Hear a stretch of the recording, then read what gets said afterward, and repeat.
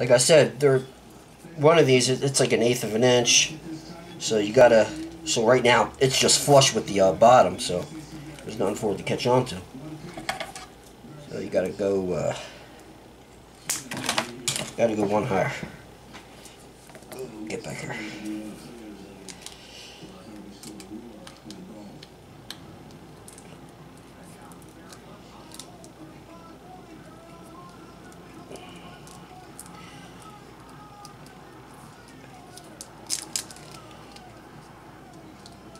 There we go.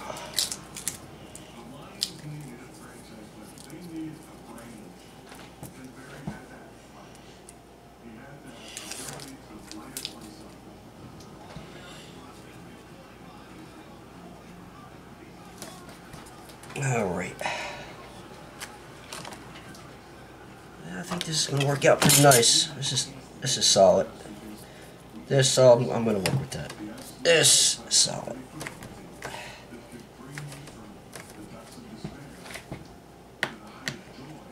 You know what? I don't know. I don't even really need to mess with that. I probably won't. Oh, I know the guy that built his pedal board using pretty much the same stuff that I'm using here. He put some feet on the bottom because he said that it was moving around. So that's something I may have to do.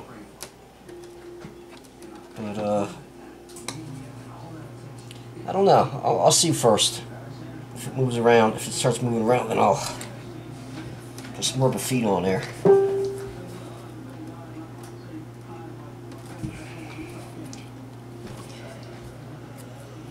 Yeah, well, this is kind of what I was a little worried about. Actually, I probably should put them horizontal instead of putting it vertical like that. I mean, it's not going anywhere, that's for sure. But, see, you learn something. This is why you're watching this video, so if you do it, you know the right way of doing it. You don't have to go through trial and error. Now, this one, I'm going to do the same thing. I'm going to cut out a hole, but this time I'm going to go vertical, or horizontal, I'm sorry, and see if that, I think that'll work better. Because it's kind of like, I mean, it's not going anywhere. There ain't no way this thing is going anywhere. This stuff does work good, though.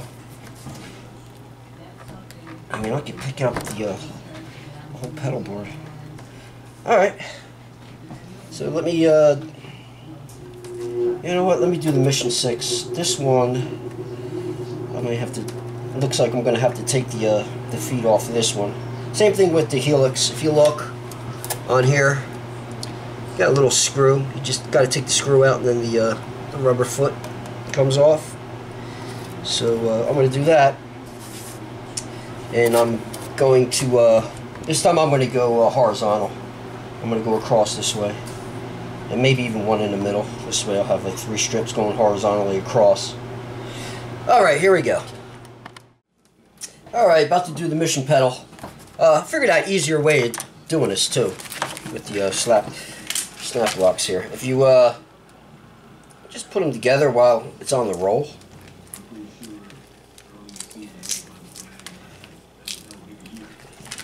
And just kind of measure out the length that you want. A little harder to cut it because it's a little thicker, but it'll work. And just make sure you got it snapped in real good. And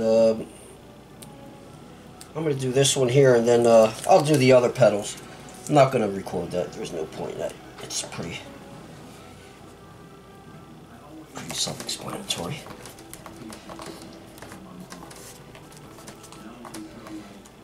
And unless I run into a problem. I don't think I'll run into a problem, but if I do, I'll let you know.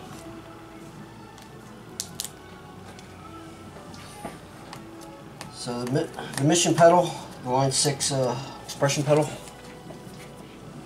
they have these these feet that go here, you have to take off. They're a lot better than the Helix ones. The Helix, they're like really small and thin. So if you ever take this out, or if I ever take it out, yeah, I'm gonna put those feet back on there because they look a little better. And of course I got to double up on this. Hold on. Alright, I'm getting there. I don't have much time left, and I'm kind of rushing now. So I really like to get most of this done.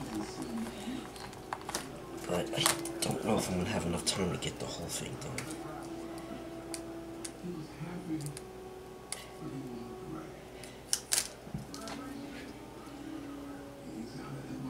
Alright.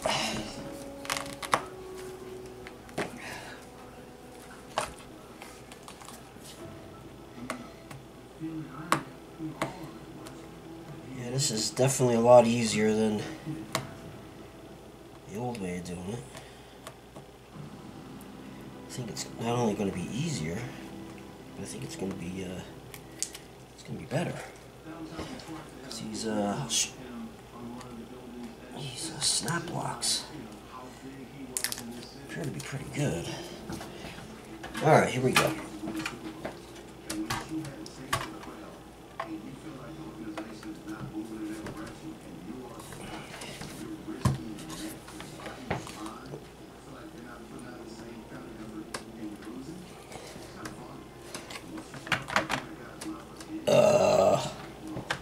And tighten the screws all the way down. You dummy. You big dummy? Or I'm thinking maybe, possibly. Well, see, what happens is these little feet, they act almost as a gasket almost, and it creates a little space between the screw and the base, and it keeps it nice and tight. Because I'm pretty sure I had them screwed in pretty good. But, so I may end up having to put the feet back on them. And, you know what? I'm thinking maybe I could put the smaller feet on there. Because that's really all I need to do is just keep that plate from moving around. Not that it's going to hurt anything. But as far as it moving and going anywhere, it's definitely not going anywhere. So I'm going to have to take that off. Actually, you know what? Let me do it now since...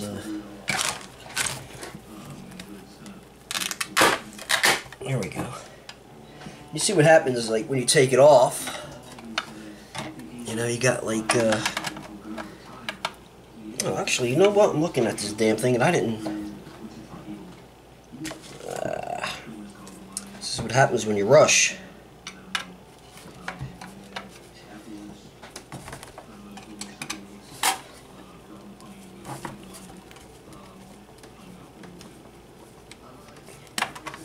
Yeah, see, it still might move, though. In fact, you know what? It is going to move. So let me try the smaller feet. The ones that were on the Helix.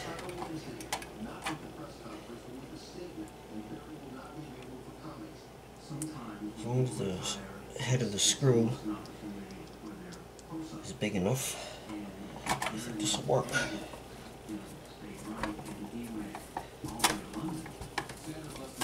Yep. In fact, I don't even have to put on all four. I can probably just get away with two.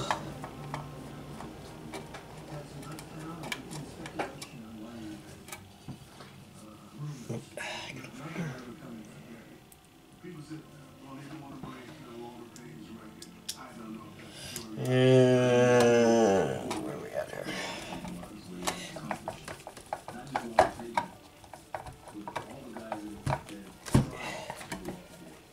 Yep. Yeah, this is definitely going to work. Famous last words. It's definitely going to work.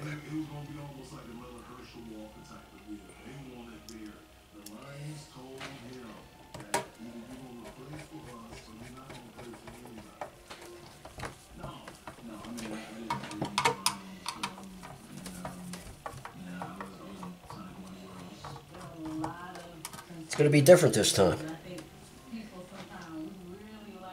Another famous last words.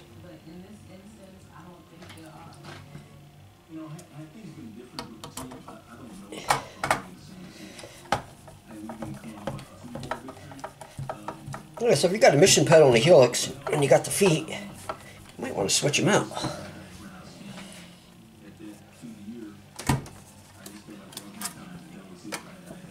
Alright, here we go.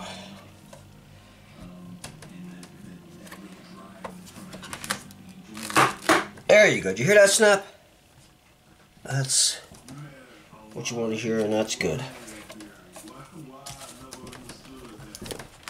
Ooh, don't want to lose the camera again. Alright. So that's how that works. I got a few little things I got to change. This, I mean, it's not going anywhere. That's fine. This is fine. Helix fine. Still have to do something with that. And maybe, I don't know. It's really not that, you know. It's not something that I use a lot, number one. Because the Helix has quite a few distortions in there. To be honest with you, I probably don't even need it. I mean, but it was 49 bucks. It's a good sounding analog distortion pedal, so I bought it.